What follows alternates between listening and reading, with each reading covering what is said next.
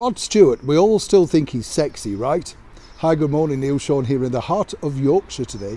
Hope you're all keeping well. Have you all unwrapped your presents? What did you think to them? Did you get what you wished for? It's always difficult, isn't it, when you're buying for others? I don't know about you, but I like to give people something they'll never forget. I'll leave you to work that out. But of course, it's back to your breaking ball story of the day. Now, Rod Stewart, as you know, is one of those icons of pop. He's been going for decades now. And he's one of these people that truly is sort of, well, cemented in so many people's musical minds. He was with the Small Faces alongside Ronnie Wood. And of course, more importantly, has managed to really keep a career going, as I say, through so many decades. And what I like about Rod is he's also a favourite of the British monarchy. He truly loves our monarchy. Now, Scottish Rod, right, he now lives in Essex, in Epping, in fact. Lovely area. And did you know that Rod, in fact, is a massive model train enthusiast? Huge set. And will show it off at any opportunity, apparently.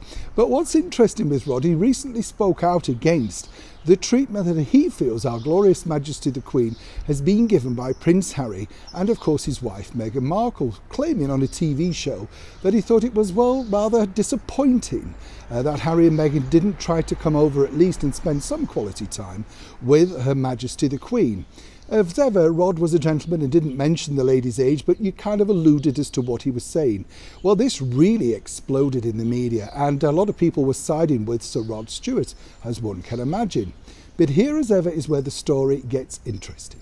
Now, according to very good sources, thanks to Rod speaking out, well, so admirably about Harry and Meghan, and of course the way that he felt they treated Her Majesty the Queen, and actually not just Her Majesty the Queen, but of course Harry's father, His Royal Highness Prince Charles too. It looks like he could be one of the major signings for the huge concert which is planned in June for the Platinum Jubilee celebrations. Now, you may be surprised by this, but Prince Charles is a huge Rod Stewart fan. But more importantly, so is Her Majesty the Queen. One of her favourite alongside Prince Philip's songs was Rod's 1975 mega hit, Sailing. This was the theme tune, of course, to one of those very early docudrama reality TV series. And according to a very good source, it became, as I say, a firm royal favourite. And you never know, you see, who's watching anything, because all thanks to speaking out in their defence, as I say, it now looks like Rod could be rocking for the Platinum Jubilee. As ever, when we know more, I'll share it with you. Neil Sean in the very heart of Yorkshire.